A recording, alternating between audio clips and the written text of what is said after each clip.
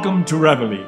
Today's call to action is part 1 of turning out the vote in primary elections. As I said before, candidates you favor need your vote in primary elections because otherwise they may lose and not be on the ballot in the general election. So it's not wise to skip the primary election.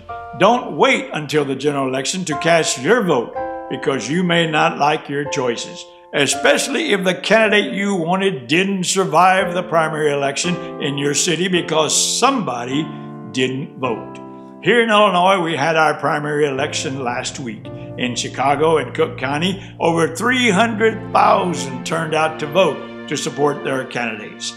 Latino candidates face formidable opponents, but the community, including USHLI alumni, answered the call and organized, knocked on doors, made whatever financial contributions they could afford, and on election day turned out to vote like never before and scored 4 major victories in 4 different levels of government. The biggest victory was, of course, the nomination of Jesus Chuy Garcia to represent the 4th District in the Congress of the United States. The most stunning victory was for a seat in the Illinois House of Representatives in a Latino majority district that had never been represented by a Latino.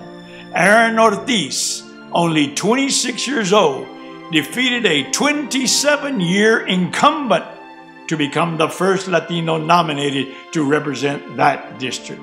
Latinas turned out heavily and helped nominate Alma Anaya to the Cook County Board of Commissioners, making her the first Latina nominated to serve on that powerful body.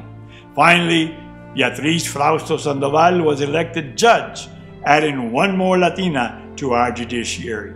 You see, primary elections are the first step on the road to empowerment. So believe in yourself and the power you have. Support the candidates of your choice in every way you can and vote in your upcoming primary election, whenever that might be, and together, Latinos everywhere will have numerous victories to celebrate throughout the country in November, arguably the most important election for young voters in their lifetime.